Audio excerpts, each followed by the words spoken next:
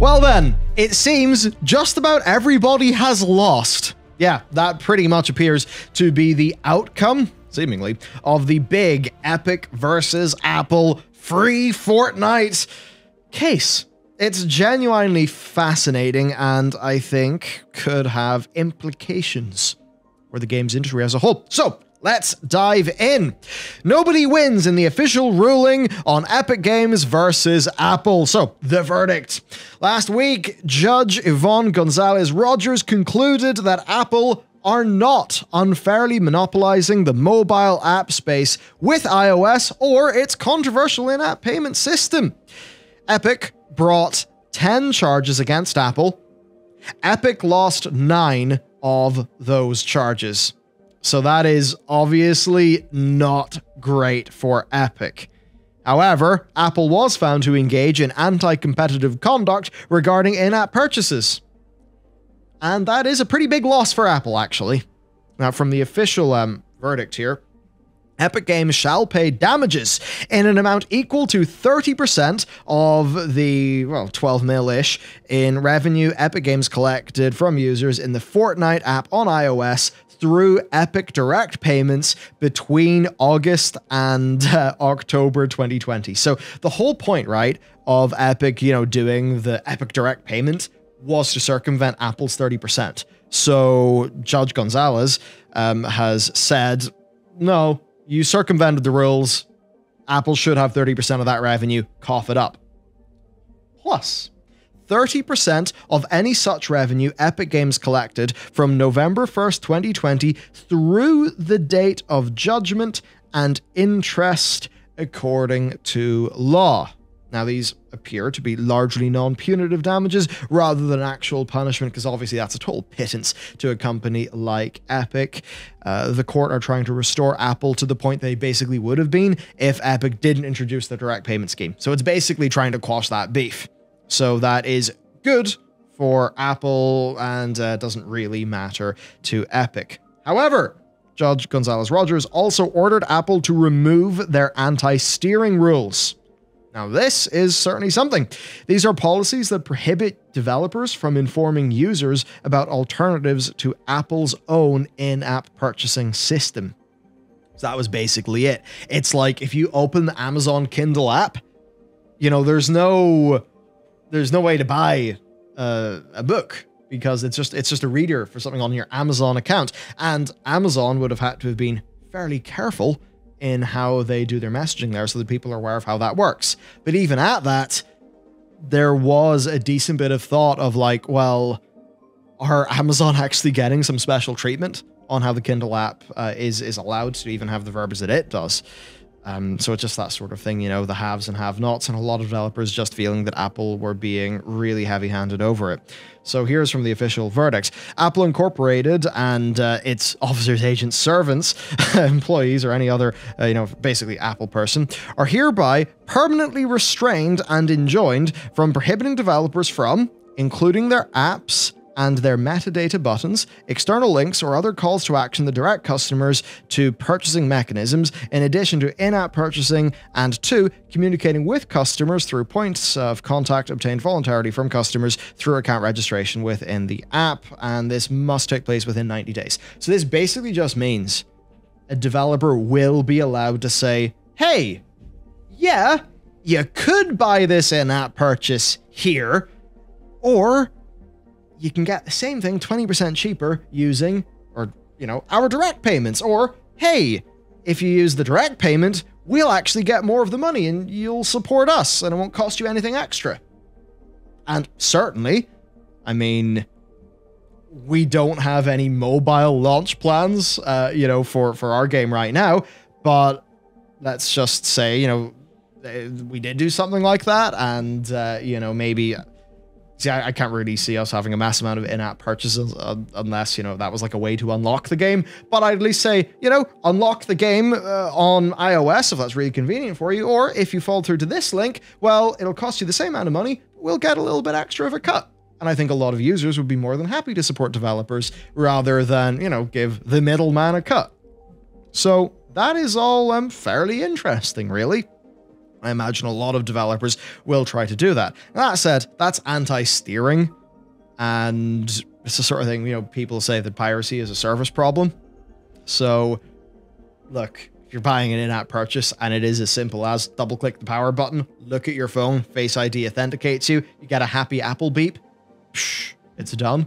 Well, I mean, I think a lot of people are just going to go with what is convenient, unless developers offer a discount that is a part of their steering strategy. Because if a developer offers a user, you know, maybe a 5 or 10% discount, but then they're maybe dealing with a 15% cut or a 10% cut, well, then they'll obviously be coming out ahead. So, yeah, there's that. I mean, certainly if you're dealing with, you know, like Stripe or PayPal, you know, your payment processing fee is going to be less than 10% by a decent bit. So that could be really good for developers. Appeals, though. What about appeals? Because could this be appealed? Well, Apple are reportedly still deciding on whether or not to mount an appeal to this ruling. In an investor call, an Apple rep said they're basically evaluating their legal options. Now, they did reiterate that from their perspective, this ruling was an almost total victory. Because, yeah, of the 10 things, like, Epic had 9 of theirs be dismissed. Right? That's a clear friggin' loss for Epic. They did not get the vast majority of what they wanted. And like, I'm fairly sure if Apple wanted to just terminate the Unreal Engine account, they're totally within their rights to do so. Yep. Which is another side of this. So yeah, Epic were ordered to pay restorative damages. Apple did not have to return Fortnite to the iOS App Store, and Apple can choose to terminate other developer accounts that are affiliated with Epic Games. And let's be real, Apple would be well within their rights to do that. And frankly, I would not be pissed off at Apple if they did. I mean, there's a bit of me that would be because of the knock-on effect, because it's Unreal Engine Unreal Engine, that would suck for developers. But the thing here is Epic flagrantly, knowingly, and publicly broke the rules, right? Like, they had the rules that they agreed to, and they broke those rules on purpose. So because they did that, and because they went so aggressive, I mean, I have sympathy for anyone and everyone who is negatively impacted by this other than Epic. Purely because of the way that they went about doing it. And that is insane because it's friggin' Apple. How do you manage to, you know, to break the terms of use and all of that in such an aggro way that you almost have people having a bit of, you know, more sympathy for Apple than you?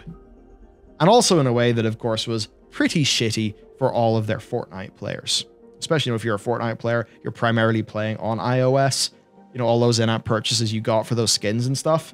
Well, it's like, sure, you can play it in console or PC, but what if mobile was the primary way you played it? Well, you're not going to feel great about the investment you made in that game. So yeah, Apple, by the way, have also not decided whether they will ban any Epic products beyond Fortnite, and they are still considering Epic's general future in iOS. What I would say there is that I think Apple, because it was so specifically in and around Fortnite, if Apple decided Fortnite's never going back, sorry, you shouldn't have broken the rules, I'd be fine with that. I would hope that Apple would see the bigger picture and understand the knock-on effects on groups other than Epic Games, that they would show some clemency when it comes to Unreal and stuff that could impact other devs. Because I think it would be really shitty if Epic's bad behavior then, you know, caused big headaches and problems for developers who absolutely do not deserve to have those issues. Now, meanwhile, Epic announced their intent to appeal almost immediately after the verdict was given. They want a higher court to re-examine the initial ruling, though they did not give a bunch of details on the legal basis for, for their appeal. Now then, bias reporting.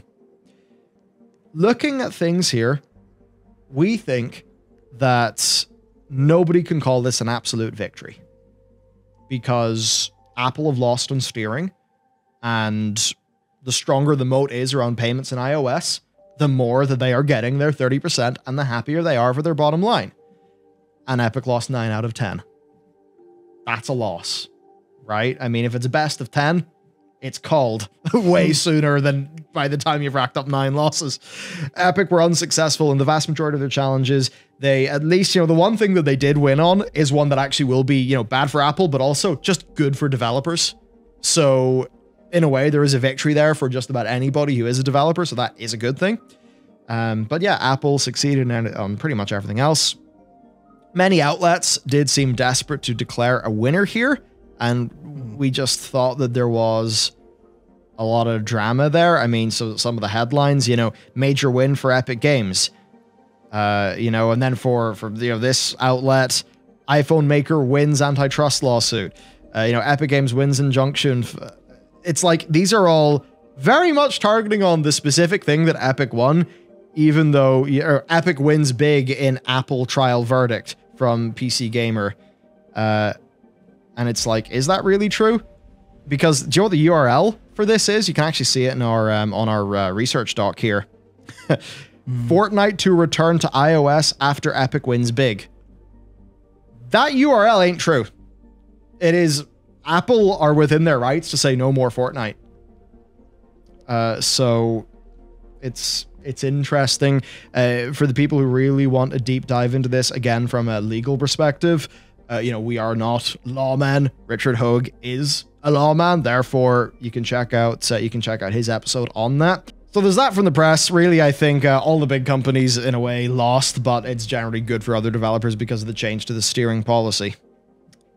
Never forget the real story, because on all this doom and gloom, let's not forget the real highlight of this case that happened 6 days in and was brought up again in Judge Gonzalez-Rogers' verdict. Peely can be naked in court because he's just a banana man. Cool. Yeah. Apple methods are unfair to the consumer.